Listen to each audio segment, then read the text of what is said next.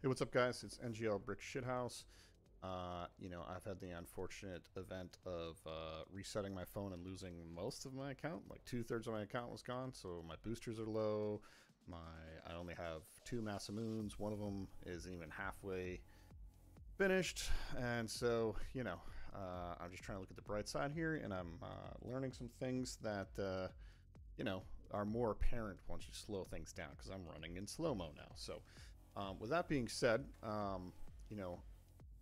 there's some things about Masamune that you should probably understand. And one of the things I think is most interesting is that the key to getting the most kills and damage is you have to utilize your time best for the 4 or 6 minutes that you have in a match.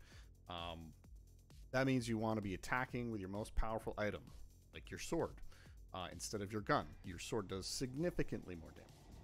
So you want to use that item as much as possible and spend less time running, flying, or attacking with your least powerful weapons. So your gun doesn't do as much damage. I don't want to be using my gun unless I have to. You run about 20% slower on the ground when you are shooting and running. You do not slow down when you're shooting and flying, though. So what can you conclude here? Your blade does significantly more damage per minute than all your guns combined do. So when attacking AI, wait until you're about 35-40 meters away before you leave the ground. Hit your fly button, because you run faster, so you want to spend more time on the ground. Once you're in the air, you can now fire sword, because you're in the air, so you start swinging and shooting at the same time. It's not going to slow you down. Drop your fly button as soon as you can. I know that's that's another, I don't have enough fingers for that.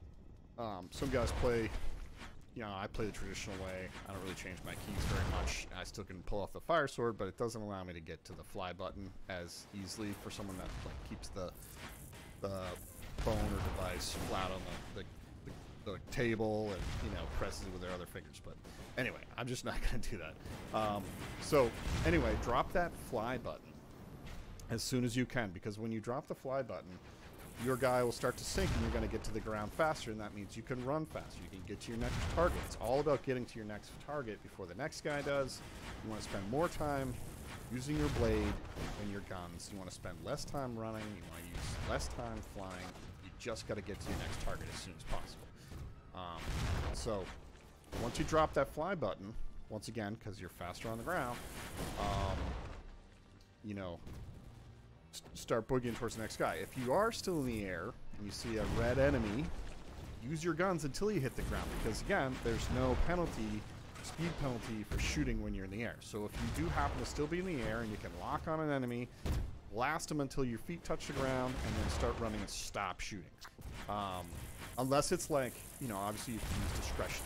If it's a Reaper or if it's a chip, you probably don't want to shoot at them until you're meleeing them, until you're fire sorting them, because they're going to pop off and they're going to wreck you, and they're going to be in the air, and then you got to wait for them to come back down, and that defeats the whole purpose of getting to your enemy faster, right? So don't shoot those bots. But if it's like, I don't remember the name of the bot, the one with the red shield, and he's like, a one-strike hit usually, or the one with the overshield, like you can just start touching off on those guys.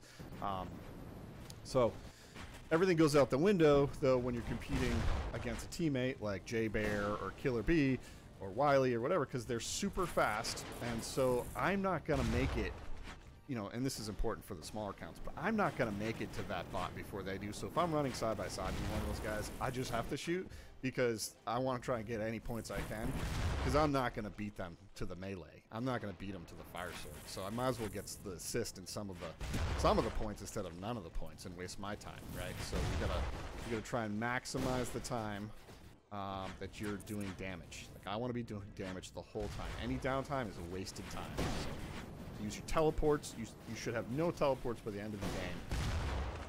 Wear them all out. Try to get your target as fast as possible. And then fighting real people, obviously, totally different strategy. I find like a lot of guys are kind of dumb and they just want to use their sword. They don't even think about the fact that their bot has like guns. And so even when they do fire sword, they still don't even really think about using their guns separately. So I'll start to go forward a little bit, and they'll start swinging, but then I back up, and they don't actually make contact with me, and then I get like 3 seconds, 4 seconds of shooting them, so now their health is like a little less. And now if I fight them and we go toe-to-toe, I'm going to win that match. I can go heal and then go get my next guy. Things like that. But, you know, that's obviously a totally different thought process. But anyway, hopefully my accounts restored soon. But, again, looking at the bright side here, you know, I think it's important to realize, even if you're a maxed out player, spend less time in the air. Don't run and shoot unless you have to. You know, get to your enemies as soon as possible. It's going to help your scores go up. It's going to help the clan score more. It's going to help you die less because you're not going to be tripping those bots off to shoot you. All that. So, go Masamune, go Masaminds, you know, and hopefully I'll get my account back and we'll start kicking some more ass all together. So, thanks guys. Thanks for listening.